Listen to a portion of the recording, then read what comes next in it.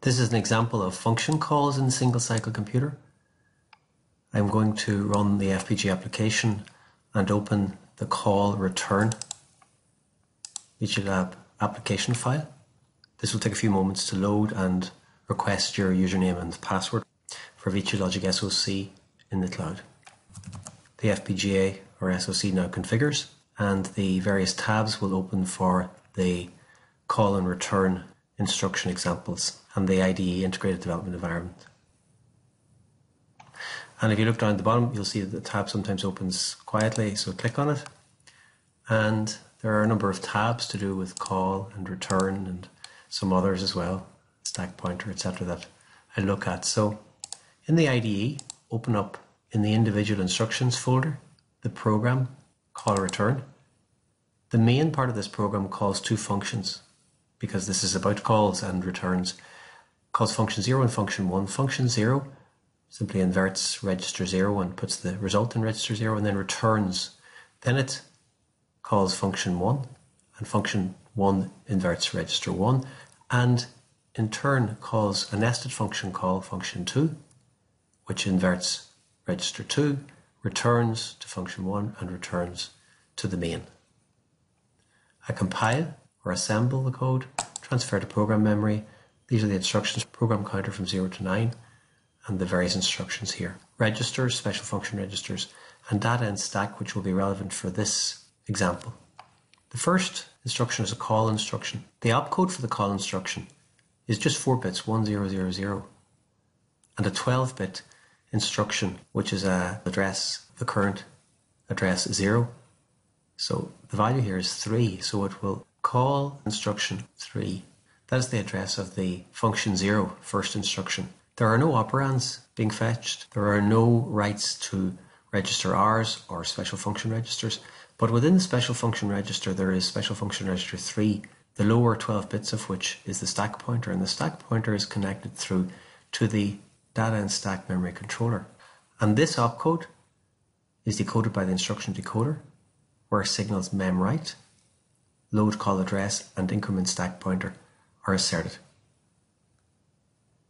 memWrite inside the data and stack controller asserts data stack write signal, because the current instruction address, which is 00, should be written into the stack so that it can be recalled once function 0 finishes on the return instruction, RET. The data that's to be written in is the current program counter, and you can see with the purple line here, the program counter is being sent across, but 1 is being added to that. So it's a program counter plus 1, because when the function call is completed, we don't want to come back and repeat instruction 0, we want to go to instruction 1. So it saves the PC plus 1 as the data, 0001, into the stack. The write is also asserted, and the address is the current address of the stack pointer. And then within the special function register, there is a counter which is incremented to increment the stack pointer to 1. So I'm going to browse to the data and stack controller. The functions which are used at the moment are the stack address, the stack data, and the write. The write, as I've said, is the memory write signal asserted by the instruction decoder, asserts data stack write. The data is the value 1, which was selected through the paths which are highlighted with the star, where the program counter is taken in, incremented, and provides the value 1 to the data and stack memory. And the address is the address which passes through to here, which is address 0. This is the active path, and this is the stack address. Current stack address is sent into the data and stack memory. Even though there is an active data path here, this particular value does not get through. This is the overriding data path selector here. I'm also going to look at the program counter control unit. This is the current PC value, program counter value, and it is to go to address 3 next. And you can see that address 3 is set up to be registered as the next program counter value. And the active data path here is the one closest to the register. This is taking the value 3 from the instruction bits 11 to 0. And because load call address is asserted by the instruction decoder, this is the value that is pushed in and registered. I'm going to restart the program. to go back to where I was viewing the call instruction. And I'm also going to look at the data and stack controller and the stack pointer. The stack pointer is a counter which has a stack pointer value. It's a 12-bit value. It's currently 0. It can be incremented or decremented, or it can be loaded, or there's various other behaviors that will be dealt with in other instructions. But basically it's a 16-bit counter. Bits 15 to 12 are not used, so it's really a 12-bit counter.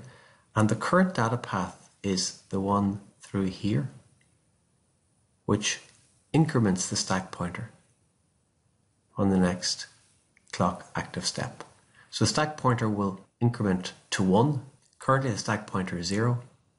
So when I execute this instruction, the stack pointer will go to 1, and the address of the current instruction plus 1 will be pushed in to the stack. So I'm going to step the instruction, and now the stack pointer has incremented. This is S of R 0, 1, 2, 3. There's a bit of an issue with updating this window on instruction execution, which we're fixing. So this should have changed from 0, 0, 0, 0 to 0, 0, 0, 1, the next instruction after the function has completed. So now there is an invert and a return. So I'm just going to single step on the invert because another video explains the logical operations. Now it's the return instruction. And in this particular case, the instruction decoder asserts decrement stack pointer and the return signals. So the stack pointer is currently at 1, and inside the data and stack controller, stack minus 1, which is this value here, you see it has updated just a little bit later than we expected. Stack minus 1, stack is here, so it's reading the data from this address, which is 1, and you can see that coming out of the stack and into the program counter control unit. There's no write to the stack now, but there is a decrement stack pointer, and that decrement stack pointer goes into the special function register, and this counter will decrement to 1 on the next clock edge. The return instruction has an opcode, but much of the instruction is not used.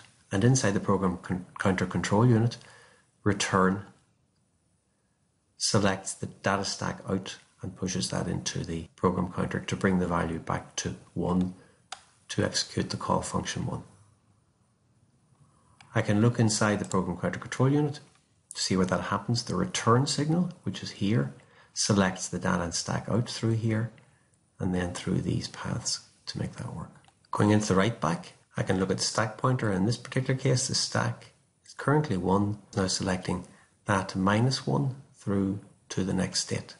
So it's decrementing the stack back to 0 here once the value is taken out and put into the program counter to make the program run at instruction 1. Let me step again, and you'll see now that the program counter goes back to instruction 1. The stack is returned to here, and even though there's data in the stack, it's irrelevant data because it has been placed in and returned, and effectively it won't be used or shouldn't be used again.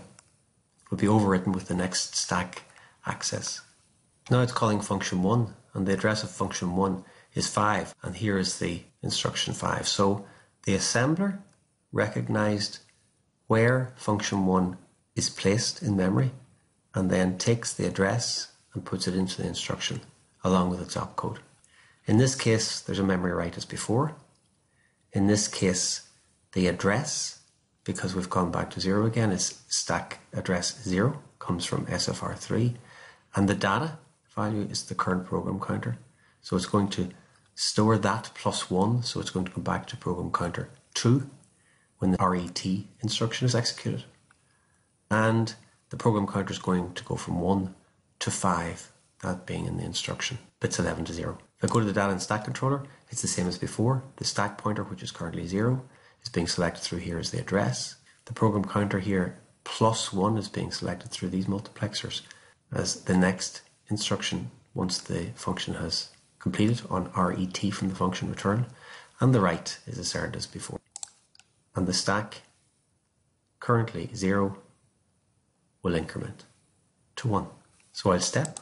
It has now started the function. Invert is covered in different demos, but now there's a nested call, so it's going to call another function, the function 2 at address 8. you can see that this address is in the instruction, and here's the call opcode. In this case now, the program counter is 6. That program counter is stored +1, 7 in the stack, and this will be written to stack address 1, and we'll keep what's in stack address 0 because we've nested function calls, and the right signal is the same as before. If I go to the data and stack controller, the stack pointer is currently 1 through here as the address. The program counter +1 is the address to be stored for the RET instruction to return to, and the right is here. Back to the stack pointer, and once again the stack 1 will be incremented to 2. Step the function. This should have updated, but there's a little bug in this window, so that will be fixed. Invert, I'll just step over, execute that, and the return now takes stack, which is pointing to this address, decrements 1 from it, so it points to here as the address. The value 7 is output from the stack. It's pushed into the program counter control unit, which is currently at 9, but it will go to 7 on the next instruction because the signal RET in the instruction decoder has been inserted. And decrement stack pointer is inserted, so the stack pointer will decrement to 1. So I'll step again, and now I'm back to the last instruction after the call to function 2 in function 1. And now the stack pointer is at 1 again. This banner should have gone back to 1. And decrementing to 0 to take out the value 2 out of the stack, to put it in the program counter control unit to return to here, which is the instruction after the call function 1, which actually is the end instruction. And again, the stack pointer decrements, and it'll decrement to 0. Step again. And now the program counter is 2, and this is the final instruction, and the end instruction is here. The end instruction shows that the program counter is maintained no matter how many cycles are executed, and there's no register writes, there's no data stack or operand fetch activity at all. The only signal that's asserted by the instruction decoder is end program. That's the end of the demo.